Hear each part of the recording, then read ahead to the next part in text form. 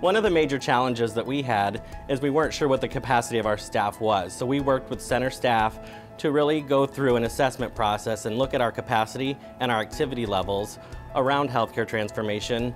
And then we're able to build action plans around where we wanted to go, what steps were important, and then have measurable results in the end. This was really instrumental for leading us into a systems integration grant that we were awarded. It served like a planning piece to what we were going to do in the integration grant, so that was super helpful for us.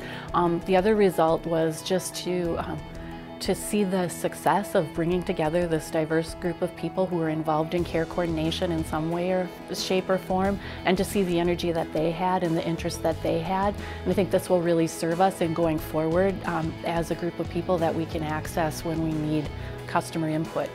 I think the center's opportunity came about at a perfect time, and for me professionally, I was 2 months into my job at the Department of Health, and it actually helped me to be able to gain a greater sense of what MCH is about, how we do our work, and to interact with various states as resources, and with the center, which the coaching they provided even helped me professionally in the work that I do.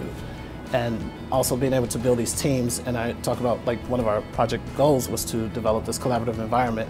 It also helped me to develop and facilitate these various relationships across state agencies that have actually helped me outside of this project with my work with Title V. So the center is preparing for the second round of states to participate in our intensive cohort 2.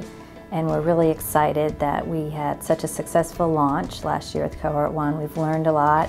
We've tweaked some of our programming. We've included some of our feedback from the first set of states. And so we really feel like we have a dynamic program to offer the states.